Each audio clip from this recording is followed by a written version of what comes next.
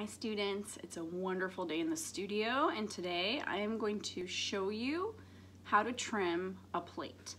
So to get started, I'm going to turn the camera down, and I have a plate that I threw earlier. You can see that it's untrimmed and it's fairly chunky. I probably have about 1/2 inch of thickness here that I need to remove, but my plate is leather hard and it's ready to trim. Unlike other forms which have a very defined interior, it's sometimes hard to figure out exactly where you're going to place your foot ring on a plate. If you make your foot ring too narrow, then your plate tips and moves every time you stab your salad with your fork. And if it's really wide, they look sort of clunky, and then they can be really heavy. So you have to determine sort of where the floor curves up into the wall, just like you do your other plates or your other forms, and that'll kind of help you guide the foot ring later. So I'm going to set this upside down, and I'm going to start to center my clay on the wheel.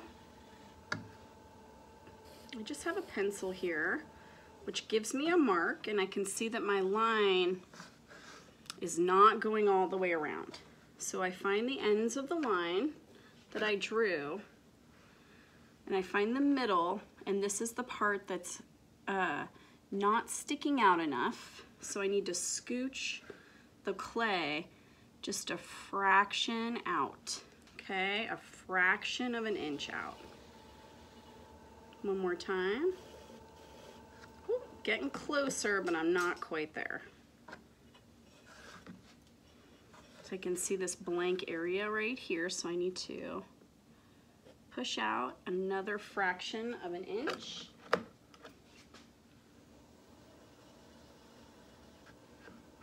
I'm going to erase those marks. And I'm still not getting centered, and that's okay. Sometimes it takes me a little time to get things centered.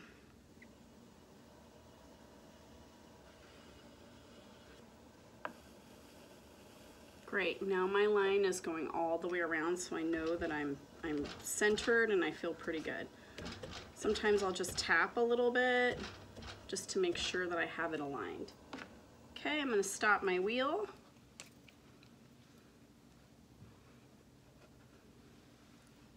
And I'm going to lug my plate down onto my wheel. I'm going to take the flat side of my trim tool, and just like your other forms, you want to trim in and establish the outside foot ring first.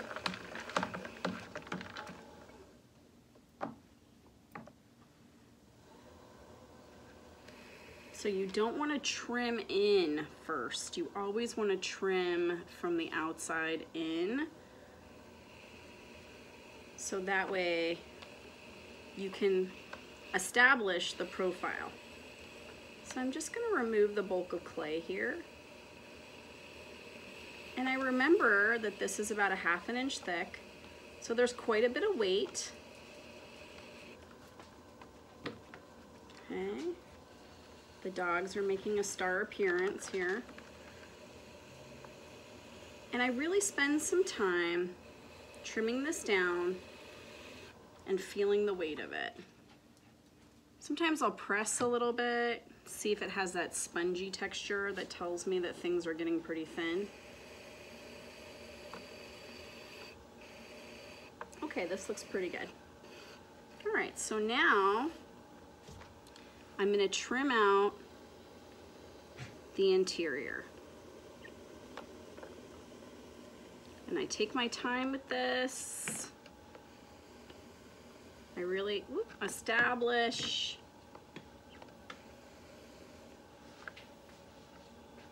where my foot ring is going to be placed. And I personally do not like all these little trim lines. that I see across my form.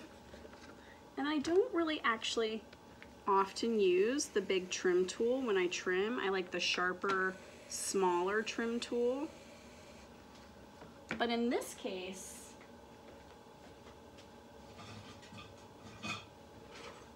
I will use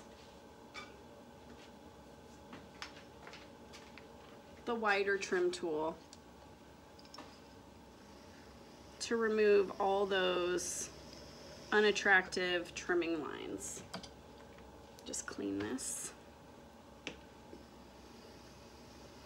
And I only like to do this at the end just to clean up, because I don't feel like these tools cut very well unless you have a high quality one. I like to use the smaller trim tools to really remove clay.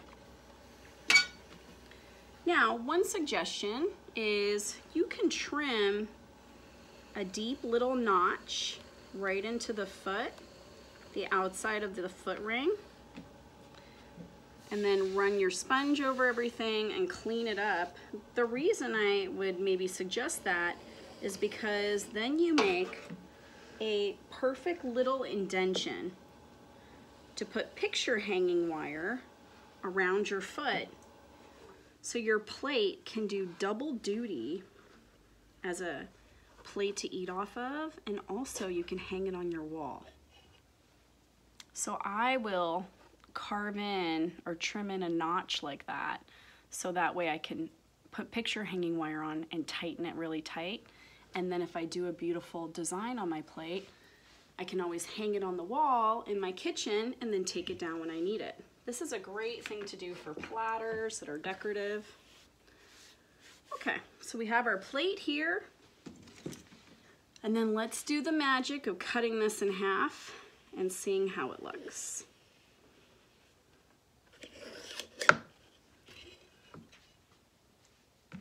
So, we have a nice even plate here. You can see I probably could have taken off a little bit more. Where I placed my star, where I thought the foot ring was gonna go, is exactly where the foot ring wound up being, right where the floor starts to curve up into the wall. So you wanna have a nice elevated foot, and then nice trimming, nice and thin. Okay, thanks students.